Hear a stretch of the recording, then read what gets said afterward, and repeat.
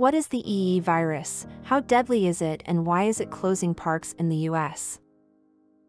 A man has died and public parks are being closed after cases of a deadly mosquito-borne virus in 2 US states. The man died in New Hampshire after being hospitalized due to severe central nervous system disease caused by Eastern equine encephalitis, state authorities said. A man in his 80s has also caught the virus in Massachusetts this week, prompting the rollout of insecticide sprays and public parks being closed from dusk until dawn, the state public health department said.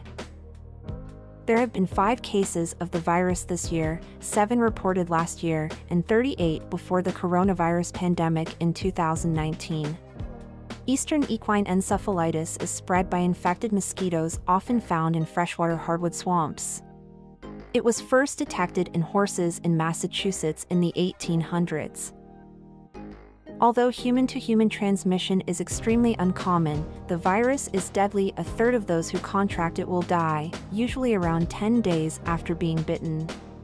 Symptoms, which usually develop between 4 and 10 days after becoming infected, include fever, body aches, vomiting and diarrhea, extreme tiredness, brain inflammation.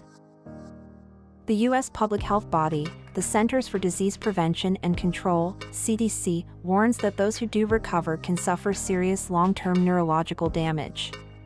This includes intellectual impairment, personality disorders, seizures, paralysis, and cranial nerve dysfunction. Cases are very rare, with only a few logged in the U.S. each year. Most of them occur in eastern or Gulf Coast states during peak mosquito season in August and September. As such, no vaccine has been developed, and symptoms are treated with antiviral drugs, but there is no cure. New Hampshire state epidemiologist Dr. Benjamin Chon said the current risk will only cease when a hard frost kills the carrier mosquitoes. Humans and horses are considered dead-end hosts, so do not pass on the disease once infected. Records show 1 case of EEE being transmitted from 1 organ donor to 3 recipients. The death in New Hampshire is the first recorded this year. Both New Hampshire and Massachusetts are taking measures to help prevent people from getting infected.